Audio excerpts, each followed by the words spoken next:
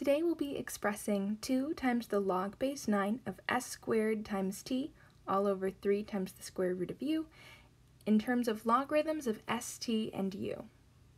Our first step is to break up the numerator and the denominator. Since the numerator is being divided by the denominator, these are broken up with subtraction. That makes this 2 times the quantity, the log base 9 of s squared times t, minus the log base 9 of 3 times the square root of u. Next, we can break up what's inside of the logs. Since they're being multiplied, we can break those up with addition.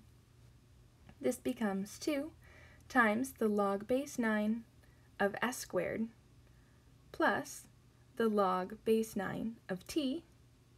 Now we'll be subtracting this whole quantity, the log base 9 of 3 plus the log base 9 of the square root of u, because it all belongs in the denominator. Now we're going to take care of the coefficients in front of each term. We'll write our exponents as coefficients out front, and we need to remember to subtract both of these terms.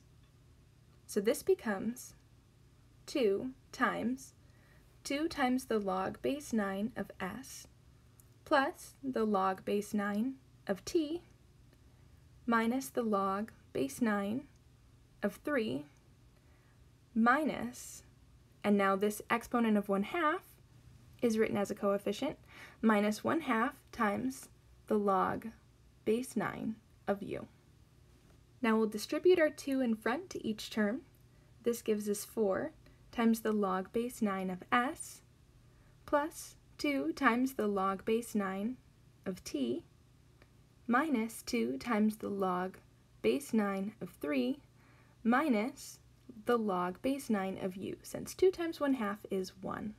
Now we'll be simplifying our third term here. Note that 3 squared is 9.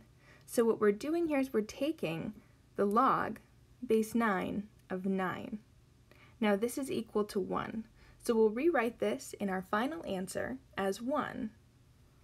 This gives us 4 times the log base 9 of s plus 2 times the log base 9 of t minus 1 minus the log base 9 of u.